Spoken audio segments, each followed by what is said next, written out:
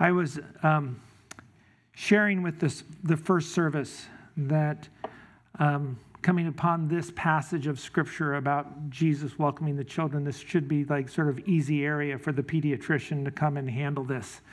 But God often takes me in a different way than I would have expected, that I would have thought I would have taught this. And even this morning, I was telling Kim, we have an expression in our house especially on Sunday mornings, that I'll say I'm in the weeds, and it's I'm not sure this is all coming together as I had hoped it would come together as the clock is, and I'm on my 5th revision this morning and going, well, nope, that, no, this neat, nope, that, all these kinds of things. And I was talking to Kim about that. I was like, wow, where God has taken me on this is a very interesting place where I feel like he wants to concentrate. But even as we were coming in and during the first service, Dave prayed that God would lead, and I felt him filling in the blanks that I didn't understand how he was going to do it. And part of that is that when I teach the Word of God, it's not without recognizing where we are in our society and what is going on in our world.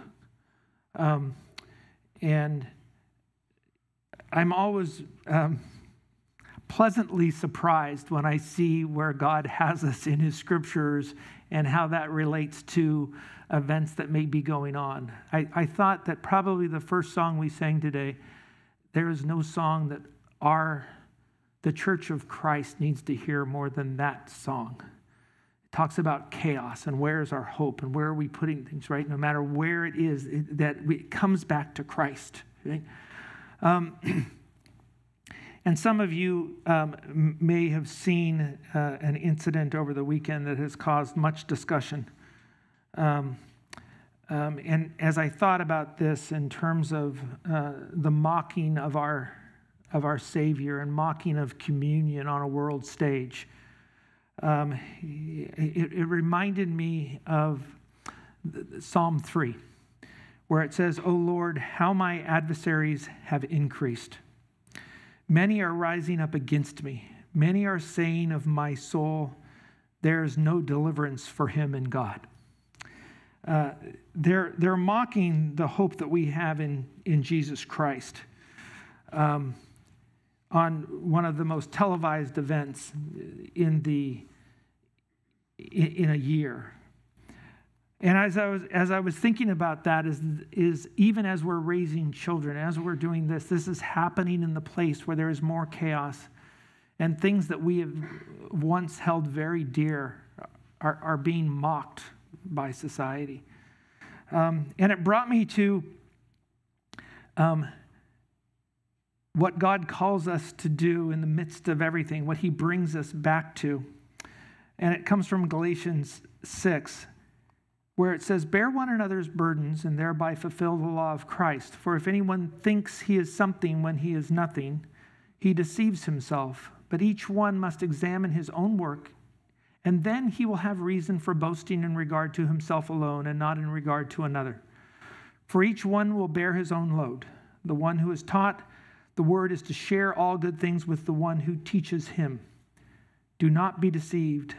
God is not mocked. For whatever a man sows, this he will also reap. For the one who sows to his own flesh will from the flesh reap corruption, but the one who sows to the Spirit will from the Spirit reap eternal life. Let us not lose heart in doing good, for in due time we will reap if we do not grow weary. So then, while we have opportunity, let us do good to all people, and especially to those who are in the household of faith." As I was thinking about these passages, as the world's love grows cold, and it seems like the enemies are rising up against us, there will be many more who will have a chance to show love that they in no way deserved receiving. And I think as we consider that, of how we welcome people into our lives, And we welcome people who don't necessarily deserve to be in our lives, who have no special place to demand a presence in our lives. I think if we come to now the verses we're going to read, that's what God has shown me to teach. So please stand with me as we read Mark 10. We're going to be looking at 4 verses, 13 through 16.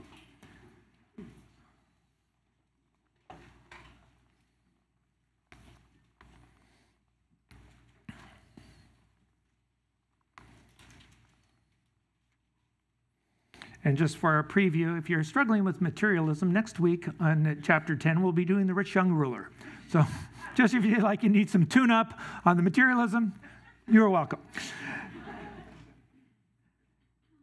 So chapter 10 of Mark, verse 13, and they were bringing children to him so that he might touch them.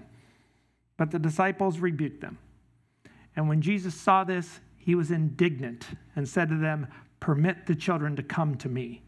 Do not hinder them, for the kingdom of God belongs to such as these. Truly I say to you, whoever does not receive the kingdom of God like a child will not enter it at all. And he took them in his arms and began blessing them, laying his hands on them. The goal of our instruction is love from a pure heart, a good conscience, and a sincere faith, as it says in 1 Timothy 1:5. Father in heaven, we thank you for your word. Lord, let it go out in your power, directed by the Holy Spirit to each of us so we may learn and be transformed by it. We ask this, Father, praying in accordance with your Holy Spirit. In the name of Jesus, our blessed and risen Christ. Amen. You can be seated. So I usually don't give a precursor on how I'm going to teach a passage, but today I think it's necessary to help you understand where I'm going. And first is to talk about the wonder of children. Children have an incredible ability to look at things in wonder. Like everything is new. And they're trying to figure out the world, especially as they get to that place in life where they can start articulating their questions and what's going on. It's amazing. I love that time where they can start asking those questions like 3 to 4, and they're trying to put it all together. But if we look at children just who they are, as we look at them physically and we watch them develop, emotionally how they develop, as each child has its own personality, God has given them a personality for the purpose that God created them for, right? It's not just their physical stature that he's given them, but he's also given them the emotional stature that will direct them in different paths. Right? He will have some who will be very meek. He will have some who will be warriors. He has all the in-betweens. But each one's child's, their emotional, of the very essence of what their personality is, I believe, is God-given. Right? And then there's also the spiritual in terms of how children take in what they are taught about the things of God. Because when they start seeing things, it was just like questionnaire. Why? Why is this? Why? Why? And you know, when you have a 3 to 5 year old, you're just like, if they ask me one more why question, right? It's time for a babysitter, please. Because they're just, why? Why do you do that? Why do you do that? Why do you do that? The other thing I wanted to talk about, so one is the wonder. We have to understand who children are, that Jesus is pointing them out. Like, this is actually your guide more than the Pharisee. So the Pharisees are saying, we're going to lead you, we're the leaders. But Jesus is saying, actually, if you look at what the children do, they're actually much closer to the ideal than what the Pharisees, who are claiming to be the ideal and have all the ropes. And we often relegate the lesser of status to a position that lacks preference and honor. Jesus talked about this all the time. He talked about, why are you letting the person sit in the place of honor? Right? Why do you want that place? Why don't you give that up? Someone else can have that. But the Pharisees, they wanted the place of honor. They thought, we deserve this. And even you could see there's this tendency to, I don't have time for you. When someone tells you they might not have time for you, they might not have time for you, but they might have time for someone who's more important than you. Because if they could, there are things that, I think of the expression when people say, oh, I'll drop everything. Well, there are people in your life who you'll drop everything for, and then there are people in your life who you won't drop everything for. And a lot of it depends on how important loving them, pleasing them is to how you're looking at your whole life.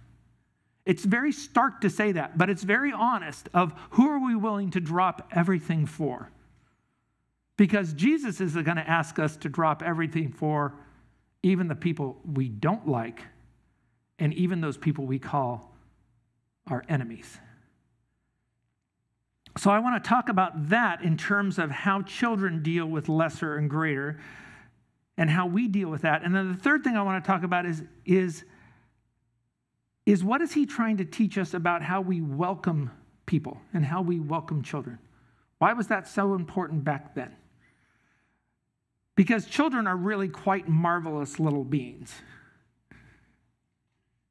There's something special about children, even sick ones.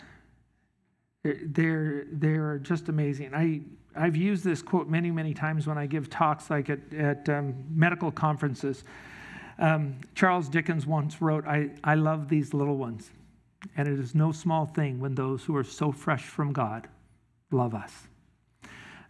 Charles Dickens was the one who wrote The Christmas Story, and he's a very fascinating, there's a story about what Christmas would be like if Dickens had not written The Christmas Story. And it sort of shows how crazy his mind was to come up with The Christmas Story and to come up with all the different names and where he got Scrooge from. And The Christmas Story is not a fanciful tale of material gifts that we sort of associate Christmas now, right? Christmas is now associated when the season starts to stop shopping for Christmas gifts, right? But it was a story about how the love of God can descend upon us and descend upon the nastiest person and do miraculous transformations. To do things that nobody would think that this person could ever be transformed. What G.K. Chesterton had to say about Dickens was interesting. He said he left a will commending his soul to God and to the mercy of Jesus Christ. What a beautiful thing to put in your will.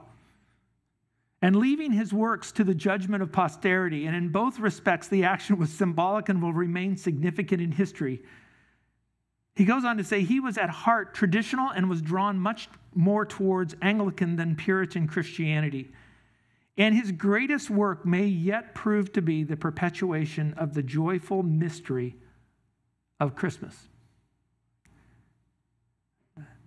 I think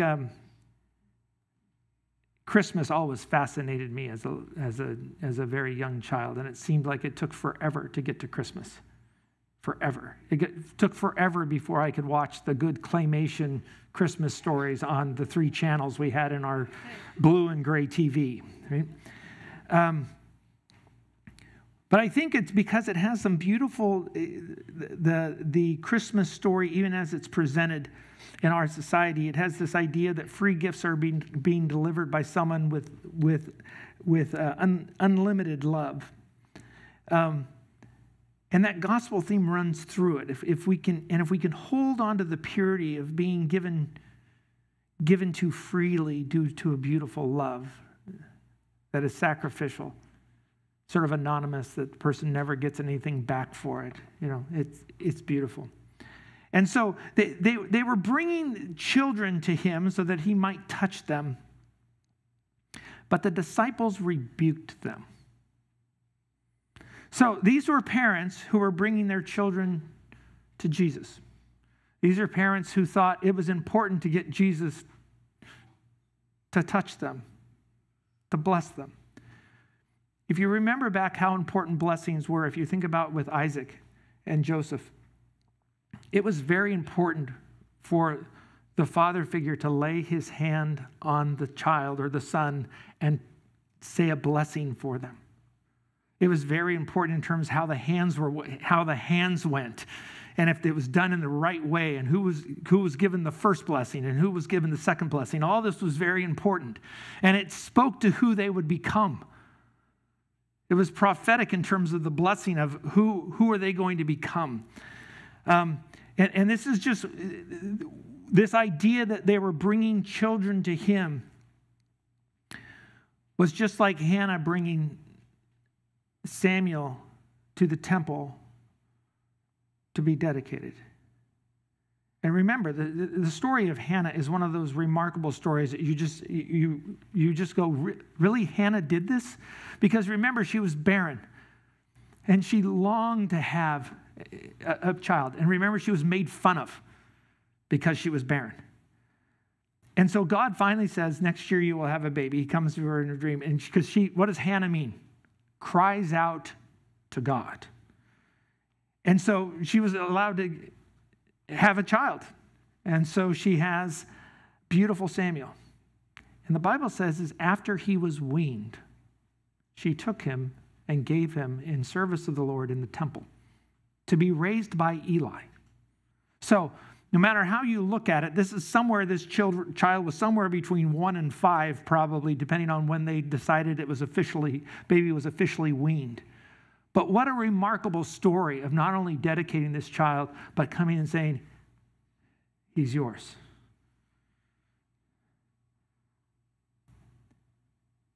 So this is what the families were doing with these children. But the disciples decided important people only.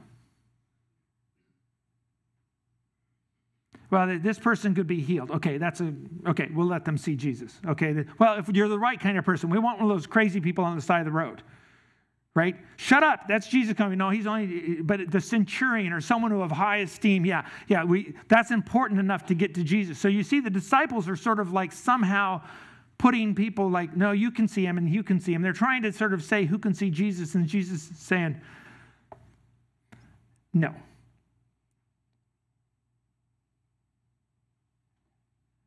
But as I think about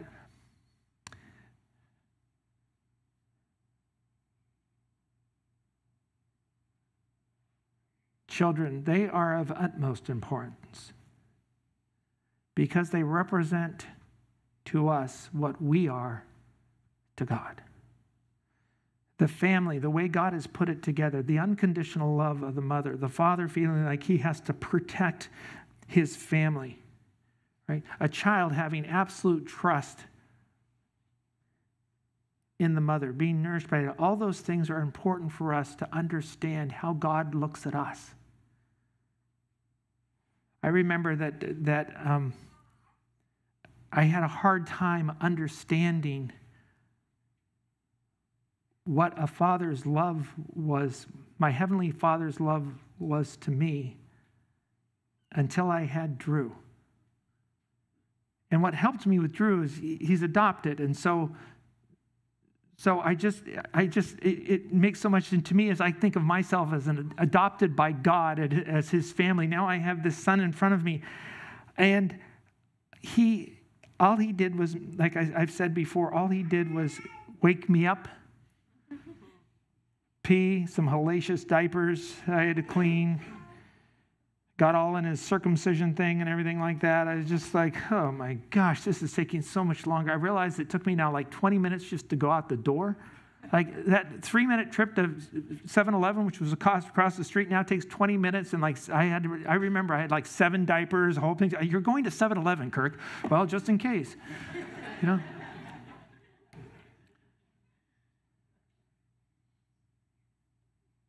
But when I thought he might have some major defect, I cried over him.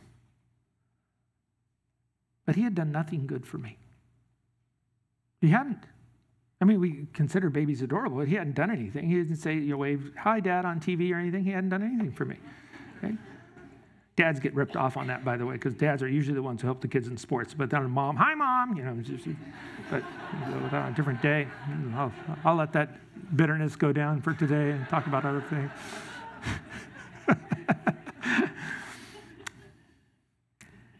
Never know what's going to come out on Sunday morning. You really don't.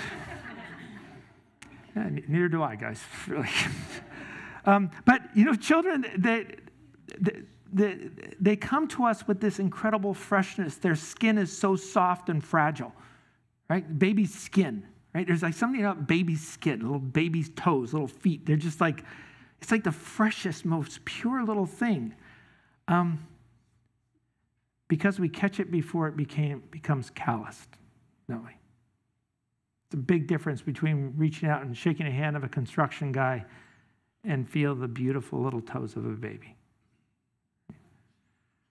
And this is also true of a child's emotions. They're so soft, and if we catch them before they've gotten hardened for reasons,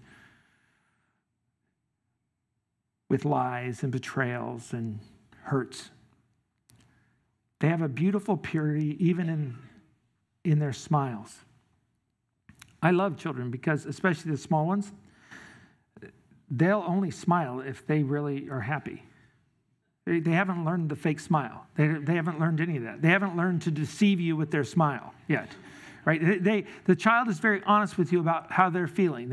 And the amazing thing is their emotions are on like this incredible chart like this, right? Because you know the child, while they're crying and have these giant tears, can go immediately to a smile and laugh, and then 3 seconds later go right back to crying with tears, right? But you realize, oh, okay, they were happy. Oh, no, really sad. Oh, wait, happy again, right? But there's an honesty and a beauty about their emotions. I watched this happen with Drew. I watched the development of his fake smile. So it was between his 3rd and 4th birthday. And the 3rd birthday, I have a picture of him, and he had a smile that brightened a room.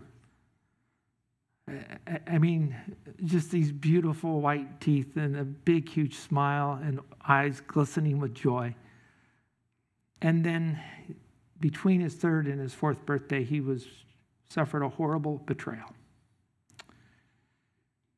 And a year later, when we took his 4th birthday picture, his face showed the same smile and the same beautiful teeth.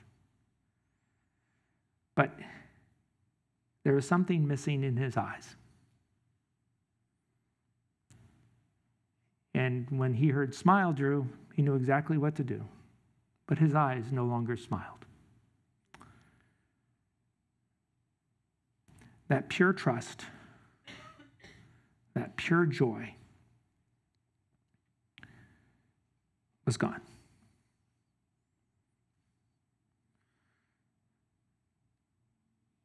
So when Jesus hears what the disciples did, in verse 14 it says, "But when Jesus saw this, he was indignant and said to them, 'Permit the children to come to me, do not hinder them, for the kingdom of God belongs to such as these.'" I think a lot of times we have all these ideas of who Jesus was and what he was like, but the Bible actually tells us, we just ignore some of the verses. You have people saying, "Well, Jesus would never be mad at you." Sounds like there were some ways you could make Jesus mad, at least indignant, right? Last thing I would want to know, Drew and Kim say that there is the Kirk Melhone look of disdain. Drew thinks it can actually kill people if used in high enough concentrations. I don't know how indignant Jesus was toward these people, but it was pretty clear that he was not happy with what they had done to these parents who had brought these kids to see him.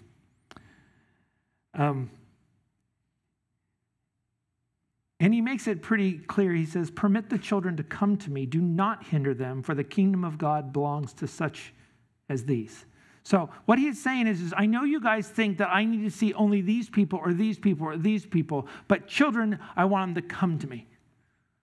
And these families who are asking me for me to bless their children, that I have some power that I can bless their children, they are acknowledging me as who I am, and I want those kids to come so I can bless them. And when Jesus says something, this is something we need to take note of. And I think the children are just an example to us as the lesser of people that we run into in our lives. Well, okay, I have time for you, but not you. Okay, I have time for you, but not you. So who's that calling? You know what is very interesting to me? What one of the main responses I get when people call me? You answer your own phone. I said, well, this is my phone. And they go, oh, and it's, they're like they were ready to talk to someone else. And I was like, well, you called me. Well, I didn't think I was going to talk to you. Well, you are. To me, I was like, we can get on with it. We could keep talking about how you're surprised it's me. I feel like they're waiting for like 2 or 3 different objects of verification. Like I've got to give my birth date, my last 4 of my social or something like that. It's like, no, it's me. We can just talk now. But this idea of, are they worthy of coming to me? Jesus had some pretty strong parables about how we treated other people and if they were worth it or not. The book of Hebrews warns us, be careful how you treat the strangers because they might be angels unaware. Right? You've probably heard the story when the visiting pastor or the up-and-coming pastor, sort of like the week before he started, he came in and dressed up as a homeless person and came to the church. It's very telling on how he was treated in terms of what he had to teach the church. He was now becoming their shepherd. So as children are such a beautiful example that God cares for very carefully, we need to remember that he might command us to do things about people that we would much rather ignore and feel justified that they don't deserve our time. In Hosea 14:9, it says, whoever is wise, let him understand these things. Whoever is discerning, let him know them. For the ways of the Lord are right, and the righteous will walk in them, but transgressors will stumble in them. So Jesus has now made a command on how we are to treat lesser people who don't have a lot of maybe emotional significance. They might not have any financial significance in our lives. How are we to treat them when they come to us? Well, Jesus made it very clear in John 14 when he said, if you love me, you will keep my commandments. I will ask the Father, and he will give you another helper, that he may be with you forever. That is the Spirit of truth, whom the world cannot receive, but it does not see him or know him, but you know him because he abides with you and will be with you. Jesus is commanding us to love others, including the lessers and even our enemies, which will demonstrate our love for him. It will demonstrate our love for him because if we love him, he will transform us with his Holy Spirit, which is the only way that we would be able to love enemies and love our lessers as he would have us love them. Martin Lloyd-Jones, I've always liked him, and I like him a little bit more now that I knew when I found out he was a doctor before he was a pastor. I feel like, oh, okay, he could do it. Maybe I. But Martin Lloyd-Jones said this, and I loved how he handled the Word of God. So when he was teaching seminary students, they could not look at a commentary. All they had was the Word of God. So everything they needed to do had to work in and reread the Word of God and try to find whether an idea they had was supported by the whole counsel of God in Scripture. But this sort of goes along what I was talking about last week about letting the Scripture be over your authority rather than you be authority over Scripture. This is what he said. God does not want our opinions on his laws. They are not to be discussed. They are to be kept. They are not even to be applauded. They are to be applied. And when I read that, I thought about how many times that I thought I have my own opinions on God's laws. Laws that I think, or maybe this is a lesser one, so I'm going to ignore and just trust it under Jesus' grace. Oh, this one really is a big deal to me. Have you noticed that we all have sort of like our laws that we think are the bigger ones, and then we usually beat the people up with that one, but then they could come and get us on another one with their favorite one, and they could beat us up with that one? Nobody? Okay, I'll go on. That must have been for the viewing audience. These people had nothing to do with that. They're really great with that, but you guys need to take that home. Okay. There's someone going, oh my gosh, he's speaking to me. I like how Spurgeon once, he did that little kid thing where he was listening to, kids sneak up, and every one of those kids want to sneak up and want to hear what the adult conversation is. It's usually like 9 to 12 or so, 13, before they think we're idiots and they don't want to talk to their parents. But there's that window where they're very curious and they want to be at the adult table, right? And they're sort of like hanging out but Spurgeon was doing that with his mother one time, but he caught her when she was praying. And she caught her when she was praying about him. And he said, then came a mother's prayer, and some of the words of a mother's prayer we shall never forget, even when our hair is gray. I remember on one occasion her praying thus, now, Lord, if my children go on in their sins, it will not be from ignorance that they perish.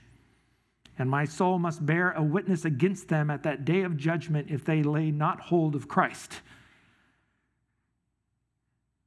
He said, that thought of a mother's bearing swift witness against me pierced my conscience and stirred my heart. He said, it is especially important to bring children to Jesus when we remember they have a whole life in front of them to serve God with. Will you be very angry if I say that a boy is more worth saving than a man? It is infinite mercy on God's part to save those who are 70.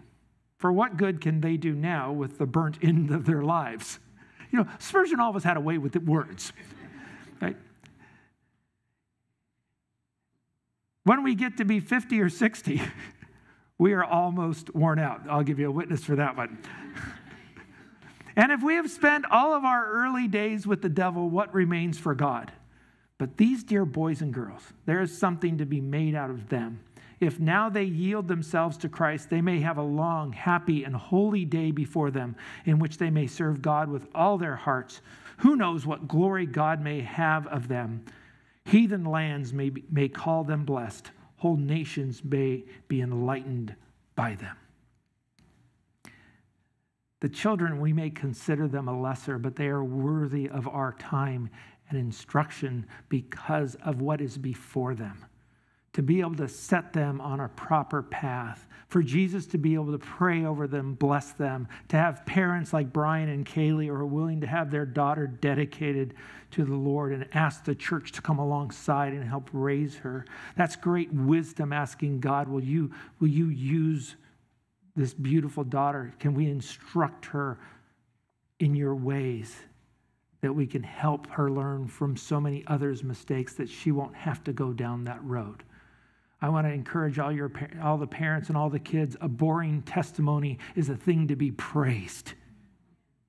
Oh, I have a boring testimony. Praise God. For those of us who have less than boring testimonies, we don't glory in that. What we do is we glory in the grace of Jesus Christ. And even though we're still completely forgiven, we're forgiven, we still have a twinge. Oh, I wish I wouldn't have. Right? But we need help for us to be transformed, and that's the Holy Spirit in our life. To be able to come to God with the purity of a child, with all of our scars, right? I was telling you about these kids, right? If we scar them. Kim and I, we take care of so many children, and especially since Kim has to take children back to very traumatic events, right? She has to take back to kids who will have spine surgeries and heart surgeries and liver transplants and brain surgeries, have to do all that, right? So what do? We try to do everything we can so a child doesn't remember the trauma, because we know we can change their personality if we do that to a child. An adult just has a bad story, but a child, we can change who they are. We can make them nervous and neurotic if we traumatize them too much.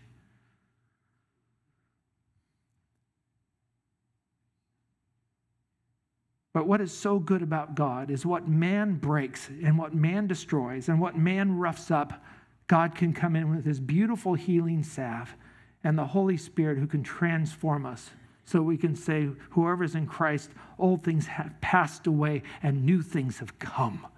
It is his job to transform us, to take us out of the miry clay and then transform us and clothe us in his righteousness.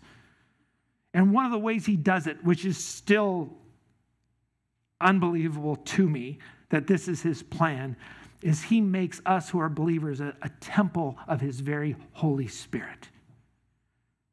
It's why he can say, I will never leave you or forsake you, because his Holy Spirit resides in us.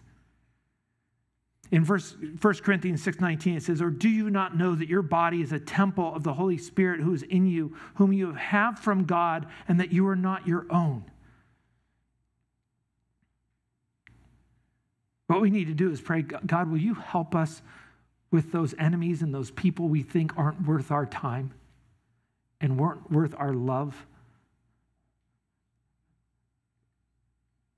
Will you help us to have a love for them that doesn't make sense to the world, but makes sense to you? Why should we have love for our enemies?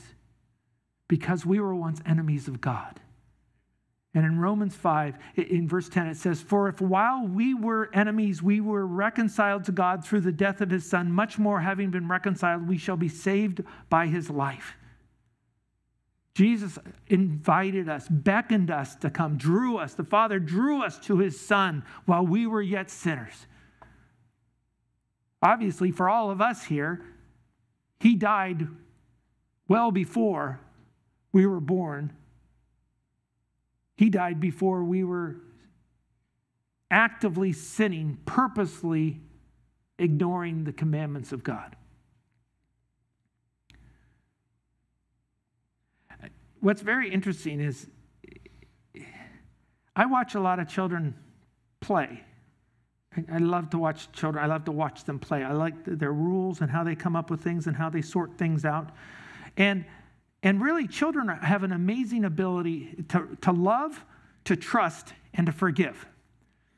We were at a birthday party last night, and I saw these kids who, I've watched these kids get brutal with each other.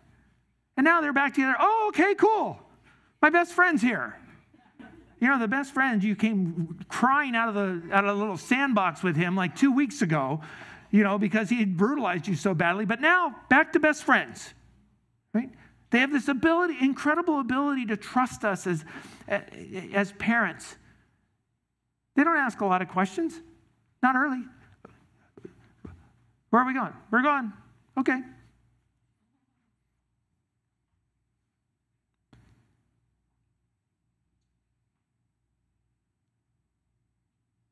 It's amazing when we take a child in the hand, a lot of times what we're taking them, and they're just happy as could be as we walk. And they don't know they're going to chemotherapy. Or they don't know they're going to get heart surgery. The second time they will. Right? But they have such incredible ability to trust.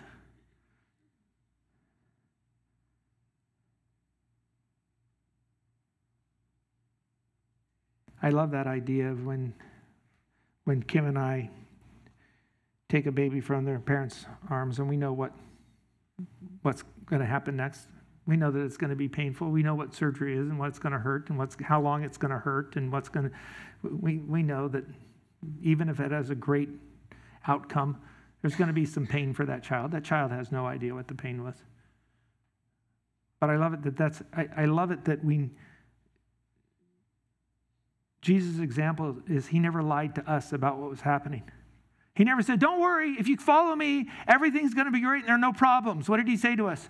Yeah, if you follow me, you're going to have some tribulations, right? You're going to have to be willing to pick up your cross and follow me. But don't worry, I've overcome everything and I have a great plan. Right? I love it that Jesus never lied to us about what it was. He said, I want you to come and follow me. I want you to deny yourself, pick up your cross, and follow me. I'm not going to lie to you. It's going to be hard. But you don't have the burden of your salvation. I will carry all that for you. You just have to trust me on this journey I'm taking you down to use you for my glory. But we see this in the whole history of Jesus and God dealing with the people they're interacting with in terms of even his chosen people, the Israelites. They were made slaves by the Egyptians, given a horrible burden of what they had to do each day. And then there came a time when God rescued them and took them out. And in Exodus 12:37 it says, "Now the sons of Israel journeyed from Ramses to Succoth, about 600,000 men on foot, aside from children, and a mixed multitude also went up with them, along with flocks and herds and a very large number of livestock." Their enemies were allowed to come with them. Remember, if they wanted to follow and be a part of the Israeli way of life that was very much centered on what God was asking them to do, they were welcome. When you see Judah and Israel, they had this great conflict over who was right. And rather than being one united Israel, they set apart from the southern kingdom and the northern kingdom. There was Israel and Samaria, which divided over where sacrifices could be made, whether it was Jerusalem or where they could do it up in Samaria. Then there was Jonah and the Ninevites. Jonah's story is so good because if we look at it, it's just like us. There are people that we don't want to help. Well, they got themselves into that on their own. Well, they certainly deserve that. So did the Ninevites deserve stuff from God, like punishment from God? Yeah. What did he say? Well, if you repent, I'll clear it all. And Jonah goes, I don't want to give that news. I don't want those people to be forgiven. I'm not going to go to those people, those lesser people, those enemies. Okay. You can fight with God if you want, Jonah. Enjoy some whale time.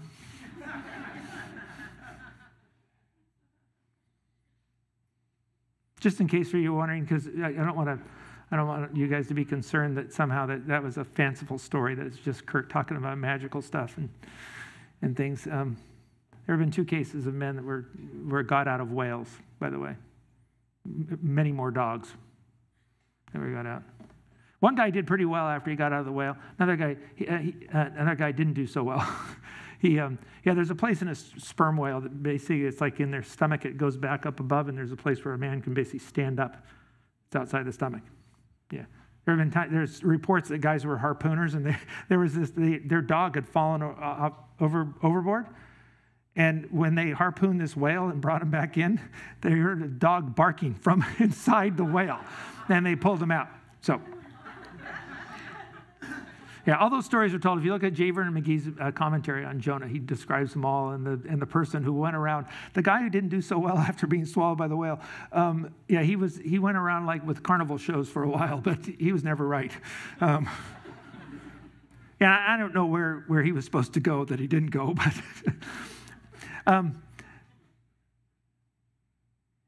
but all these stories, and even the Jewish believers, remember when the Gentiles became believers, Paul had to go back and have a talk with all the apostles because they were thinking, well, wait a minute, these Gentiles are being able to become believers and they don't have to get circumcised? It's a raw deal. Why do we have to get circumcised? So they had this big, huge argument over whether these guys could really come back and were they really receiving the Holy Spirit or not, right? Well, they didn't do it quite right.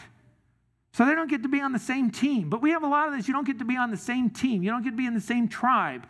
And Jesus is saying, I want you to bring these people in. And I want children to show you that these are in this culture, they're not very highly thought of, but do not prevent them from coming to me. What is it about that when it says this, when it talks about how he looks at the children? What is it about the children that's so special to God? Well, they believe easily. Children and belief is what pleases God. And true belief transforms us. True belief transforms our actions, both directly and indirectly through the power of His Holy Spirit. But the stories of the Bible are captivating to children. They don't care how they're presented, felt boards, whatever, movies. I remember Drew I would tell him, he would go, Dad, read me the story about David and Goliath again. Boys, they love the story of David and Goliath, right? But there's swords involved and someone's head getting cut off. This is a great story, right? We would read that again and again. The problem is if you ever read the story of David and Goliath to your children, and like in a real Bible, that takes a long time. I mean, it goes on and on. I'm thinking, this is got to be over. You know, like parents reading their story.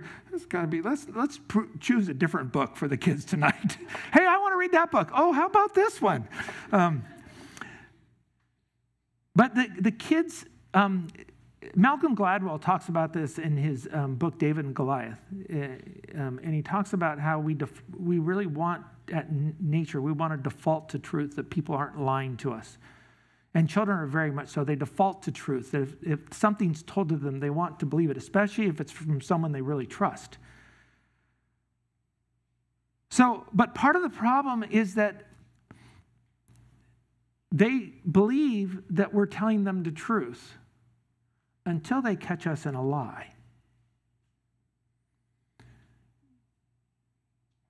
And part of that is because we lie to children with stories. Then we eventually have to tell them it's just a story. When we tried really hard to make them believe as we carried out this grand deception. So our culture has stories about cash for teeth.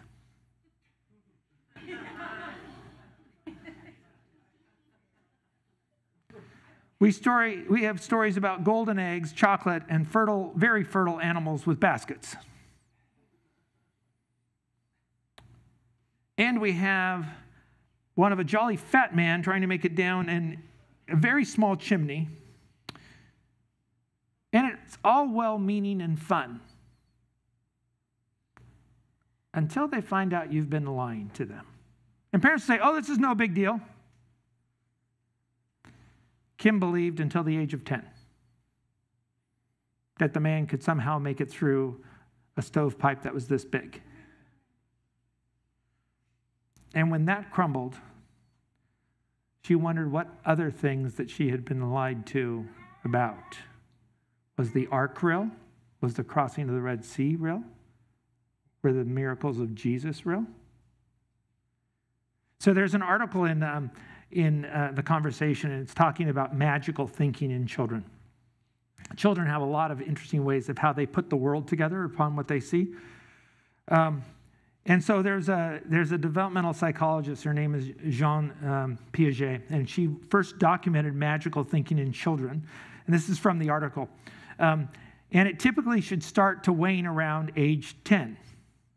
Sometimes a little earlier, sometimes a little bit later. Children will start to question the feasibility of the mechanisms that lie behind the connections they make. Can a man really travel around the entire world in just one night and deliver toys all the way around?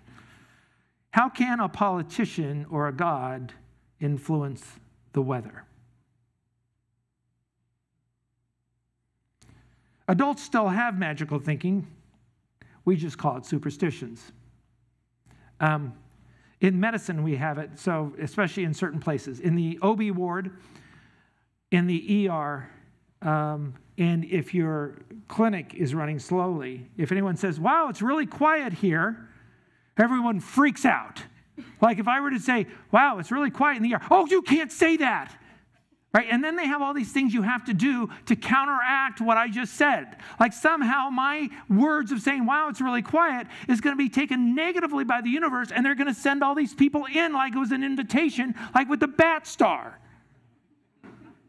But some of you are thinking, oh no, but those are true. Some of you may believe in the law of attraction. I can just speak things into existence. Magical thinking. It's not biblical. It's magical thinking. But you probably don't do these. You don't cross your fingers. No knocking on wood. You have no problems walking under ladders while carrying a black cat, breaking a mirror. These things wouldn't bother you. You have a salt shaker at all times, so in case you have to, right? You don't care that there are 3-footed rabbits for your rabbit foot to rub on when you...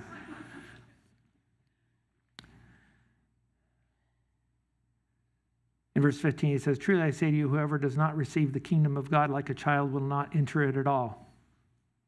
You know, when Jesus makes those statements, I think you should go, what? What? Because a lot of people are saying it's pretty easy to get in there. Wait, hold on. This is like a requirement page. This is like when you had to, if you're trying to get into some place, do I have the right ID? Do I have the right QR code? Do I have the right thing to get past? Remember when we were having to get back on island and you had to have the right QR code and had to turn green and all these kinds of things? Do I get to get on the airplane? Do I don't? Right? All those kinds of things. Well, truly I say to you, whoever does not receive the kingdom of God like a child will not enter it at all. Well, that should be, I was just playing off this whole thing by Kirk until he said this. It should get our attention, right? We must have childlike faith, or what we call today magical thinking. We must believe that God the Father asked Jesus to come to earth to not only live a perfect life, but to be willing to die for his creation and be resurrected because of his perfect life so that men could be saved. You know, when we talk about Christianity to other people, especially if you talk about it in educated areas, they'll say, oh, so do you believe in the tooth fairy as well? I suppose you believe in Santa Claus. That's what they'll say to us. But what God is saying is that I'm actually going to use the foolish things to confound the wise, because they don't want to have childlike faith that they're willing to believe me and trust in me. And so they're not going to believe of all the things that I've done and all the things that I have said and all the things that I've asked. But this kind of faith of a child pleases me. And it's not like Jesus is taking people to heaven who don't want to go. If you want to come after me, you can deny yourself, pick up your cross, and follow me. I'm not going to lie to you. It'll be hard, but I'll be with you always. And you'll have the power of the Holy Spirit, and you can do all things through Christ who strengthens you. Right? That's what I love about Jesus, is he's never lied to us. He's never softened what it meant to be a follower. He's never deceived us.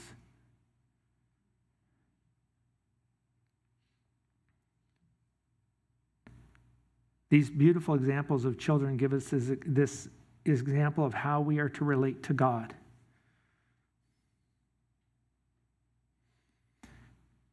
Verse 16, he says, and he took them in his arms and began blessing them, laying his hands on them. It's interesting when you look up how Jesus blessed them. So the Greek word is eulogy, where we get the word eulogy, which is what the speech we give when someone has died to talk about what their life was like. Remember when Isaac and Jacob gave blessings, what did they talk about? They talked about what their life was going to be like going forward. So when they asked for Jesus' blessing them, he's saying, this is what your life is going to be like. Let me tell you what. What was Mary told about? Mary was told about what her son's life would be like. And what this word means, it's to invoke the highest blessing. It's not just like, oh, have a good day today. God bless you today. No, this is the blessing of over the rest of your life. What we prayed for Carice was a blessing over the rest of her life. Her parents teaching her, people drawing around her. We prayed a blessing over the rest of her life. You know what I'd love to know? Is what the long story is about those kids that parents brought and Jesus blessed their lives. What did God do with those people?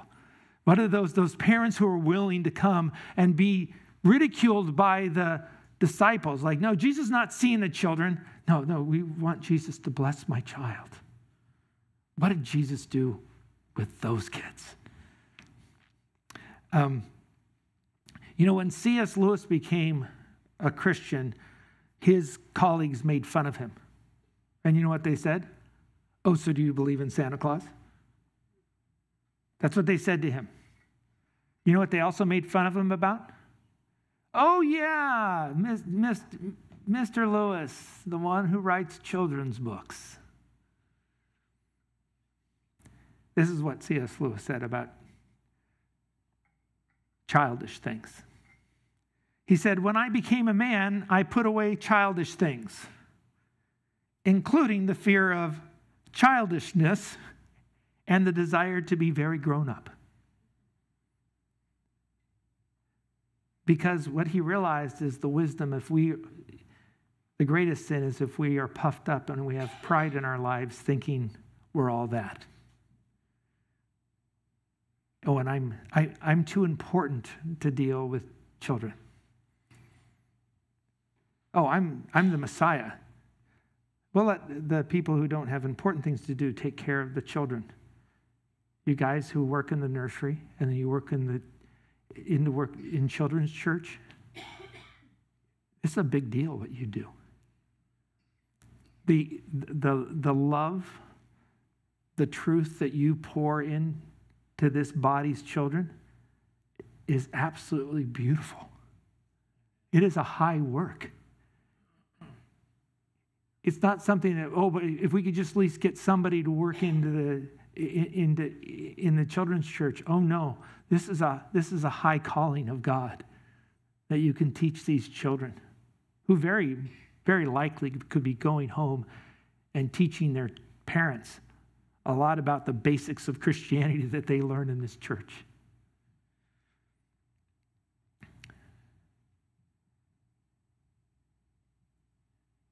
Yeah, to have childlike faith.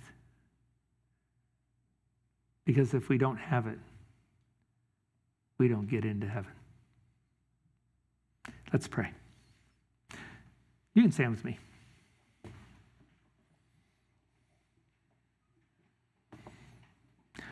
You guys should be thankful because I didn't make you stand for the whole service.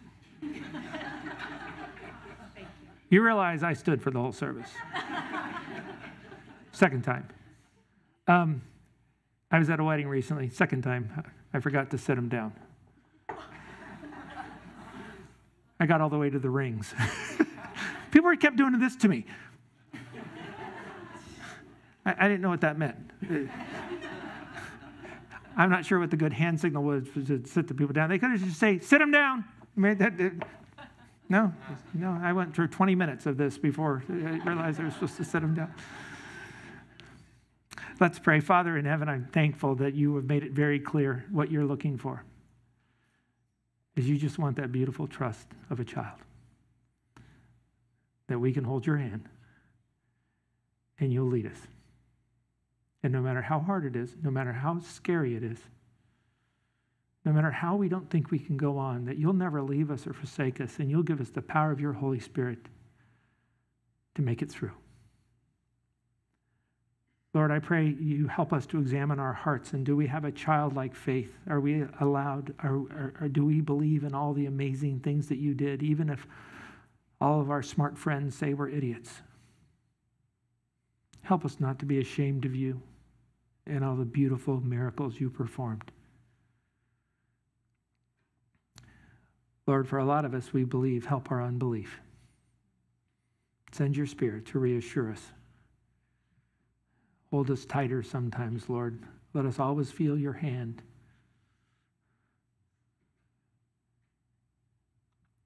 What is man that you even consider us? But you do. And let us all take advantage of that beautiful offer that you've given us, is to come before you and cry out, Abba, Father. Lord, you've given us the opportunity to call you Daddy. What a beautiful, precious gift you've given us. And we thank you that you are the perfect Father. Father, we ask this in the power of the Holy Spirit in the name of Jesus, our blessed Christ. Amen.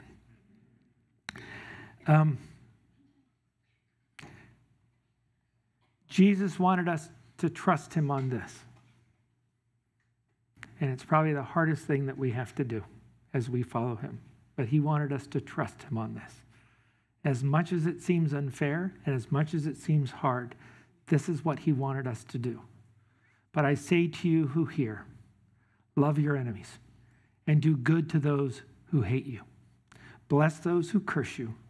Pray for those who mistreat you. God bless you guys.